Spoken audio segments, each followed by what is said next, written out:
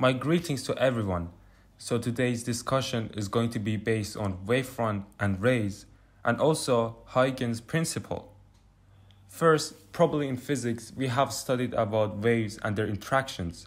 So in today's video, we will be dealing with waves that travel from one medium to another. In such a case, two things can happen. First, the part of the wave can bounce back into the original medium, which we refer as a reflection, or the part of the wave can travel into the next medium, which is a transmission. Even when a wave travels into a new medium, the wave is typically bent or deformed in some way and is called as refraction. So we can combine these effects of reflecting bending waves to make the waves appear as if they are being created at different locations than they actually are. So if the waves in a question are light waves, then this means that we see images at places distinct from where the objects themselves are, while most of our examples will involve light waves. And it is also important to realize that all types of waves will reflect and refract as they pass from one medium to another. Okay, let me give you one example. Let us start by thinking of dropping a stone in water and letting the ripples propagate outward. So sometime later, the ripples appear as it's been shown in this picture. And also some of the parts of the waves, they are obscured by other waves, so it's difficult to draw and visualize interactions between waves like this. One such representation is a wavefront, actual one part of the waves, because we already know that the waves are oscillating up and down and traveling outward. That means you should have a reasonable idea of what the wave is doing just by looking at the picture of the wavefronts. Okay, so a wavefront generally is a line that would represent all of the parts of a wave that are actually in a phase and an equal number of wavelengths from the source of the wave. But also the shape of the wavefront depends upon the nature of the source. So this means a point source will emit waves having a circular or spheric wavefronts, while a large extended source will emit waves whose wavefronts are effectively plane or flat. Let's now get to the best part of this lesson, which we are going to explain about the rays. So basically, a ray is a line extending outward from the source and also representing the direction of propagation of the wave at any point along it.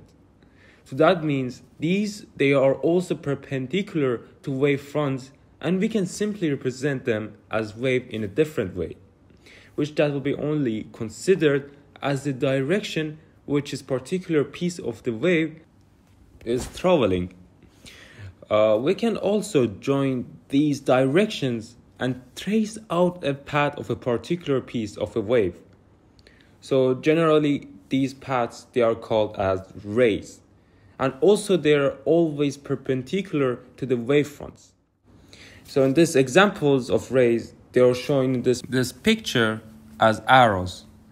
So that means that we do a lot of rays going in all directions. And we also concentrated the rays in the part where we discussed that the wavefronts looking flat, so we can discuss also one more important quality of rays. And that is that when you are a far distance from the source of the wave, the rays are approximately parallel. So that means that the extra rays do not indicate that there is more energy in that part of the wave. So from these two, we know that rays are perpendicular to wavefronts.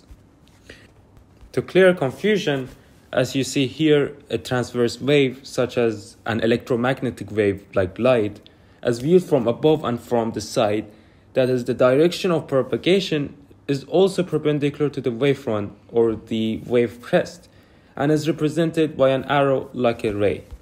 Now let's discuss about the amazing scientists who developed a very useful technique for determining in detail how and where the waves actually propagated.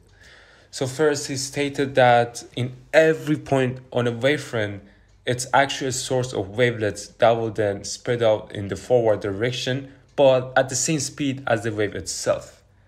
Then after that, the new wavefront will be a line tangent to all of the wavelets.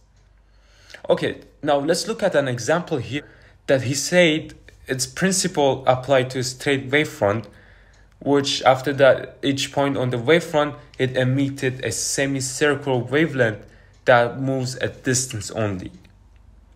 So in easier words, I would say that a wavefront is the long edge that moves, for example the crest or the true.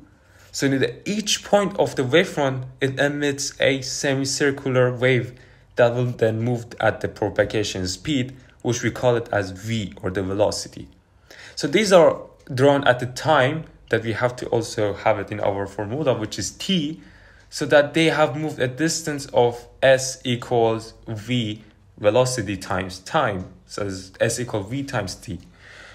After that, the new wavefront is a line tangent to the wavelets, and this is where we would expect the wave to be at time t later on. Okay, so in conclusions, we know that Huygens principle works for all types of waves, including the water waves, the sound waves, and also the light waves. Okay, ladies and gentlemen, thanks for watching today's video, and I hope you understood what wavefronts, rays, and also Huygens principle are.